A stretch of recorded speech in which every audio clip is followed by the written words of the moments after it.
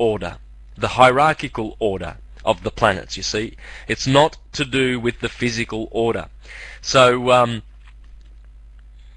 hope no one's confused with that. If you still are, I can thrash it out a little bit more, but I think I've answered that one. Okay, a friend saves a friend.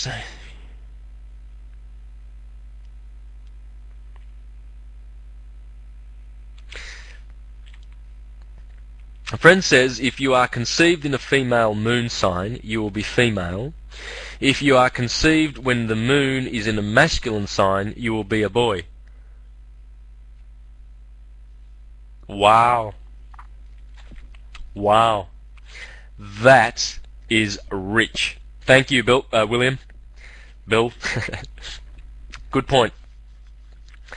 My father has many ideas about the moon, which he has received from many, many generations of southern Italians. And he says that if the moon is waxing when you have a child, your next child will be of the same gender. Yeah. And if the moon is waning when your child is born, your next child will be of the opposite gender. That's my father, and he's predicted so many gender births. He's predicted the gender of many births, probably hundreds. People used to go to my father, little Virgoan Italian man. They used to come to him and say, Vic, what am I going to have, boy or a girl? And he says, tell me about the moon. What was the moon doing when you had your first child or whatever?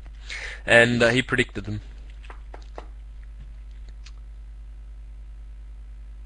No, I've never heard of that, Bill. So thanks for sharing that with us. So if at the moment of conception, if you're conceived when the moon is in a male sign, you'll be a boy. If conceived when the moon is in a feminine sign, you will be a girl. We'll have to do some study about that and check that out and the veracity of that, because that sounds pretty good to me.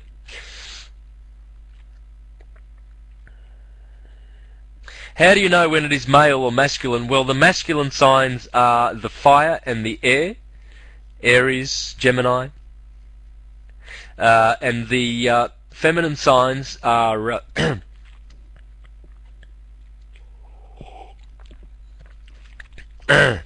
earth and water. So wherever the moon finds itself at conception, that's what it'll be. You can pretty much calculate it and work it out and plan it in that case, because you always know where the moon is. For instance, where's the moon now? It was in Gemini when it was full a couple of days ago. So it's now in Cancer or Leo. So the moon is now in Cancer or Leo. So if you're going to try and have children, you can work it out that way.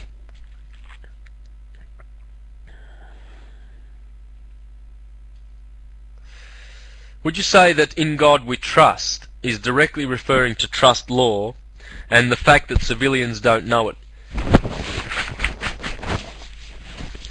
Well, I do want to say something about this in closing, because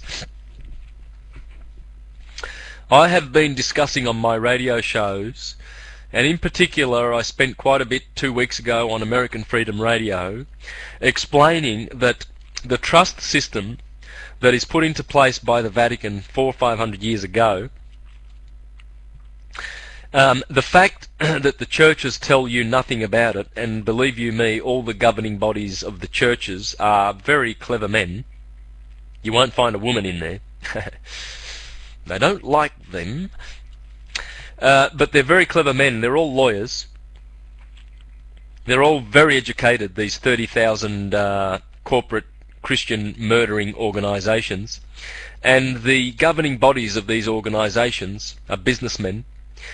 They don't know any of this science. They won't teach you anything about this, because they're ignorant and stupid. They'll tell you all sorts of crap.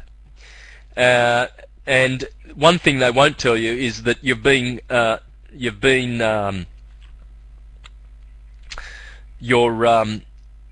treasures and your wealth have been stolen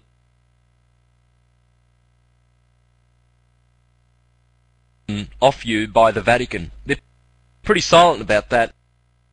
Funny about that, but they tell you that we can trust in God. Oh, bless. We won't tell you that we know that the government is in cahoots with the Vatican and your trusts are worth millions of dollars, but you don't need to enjoy that. The banksters are getting that. They're floating the bonds on the stock market against your trusts. So just be good little slaves of God, this fictional Humpty Dumpty that we've created for you, and don't drink coffee or dance or have contraception. And don't worry about your trusts generating billions of dollars to the banksters. God's going to sort them out. You just keep poor, because blessed are the poor. And it sounds like a Monty Python frickin' movie. But oh yeah, they tell you trust in God. Yeah, but that's not the deist God. That's the theist God, the one that you invent. So that's what I wanted to say in closing about the trusts. And guys, now that you know the stars, I'm going to close in 3 minutes, so I'm just going to wind down now. Yeah, by the end of this year, only 2 banks will be left operational. Yeah, David, by the way, David has a lot of insight if you want to get on David's chat on Wednesday night. It's the same chat room as this. The I Am That I Am chat room belongs to David. Now, on Wednesday night, David has a lot of insight about the goings-on behind the scenes with this crooked Vatican-controlled world. And he'll be very, very happy to share that information with you. So now that you know how to see the beautiful stars of the beautiful Christmas season of the Nativity, please, if you're able to share these alignments and this knowledge with your church-going friends, if you have some, because we need to help these people as they are also becoming more and more conscious and more aware of the goings-on of the churches with pedophilia and financial scandals and land grabbing and killing of people. Check out the work of Kevin Annett. I'll write that. Kevin Annett has been exposing the Uniting Church in Canada. They have murdered thousands of Indigenous people there in Canada.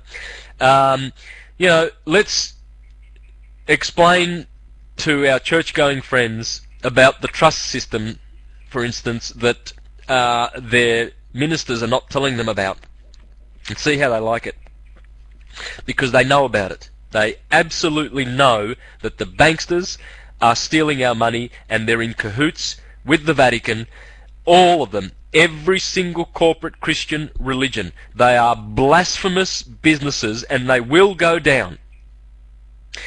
The day of reckoning has come for the churches.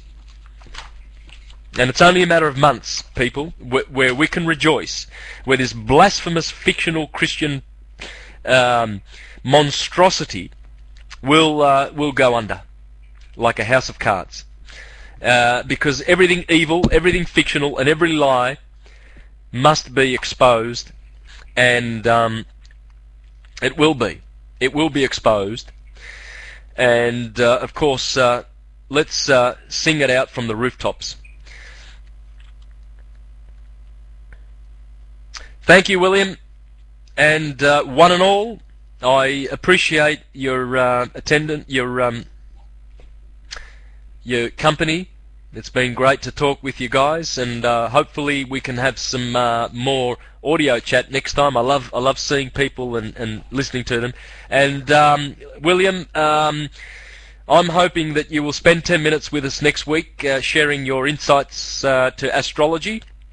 Being the great astrologer that you are. Thank you, Gareth. Thank you, Enza, Tasha, Colleen, Jan, Jay, David in... goodness, where are you, David? The orange flag. Anyway, thank you, love you all, and see you next week.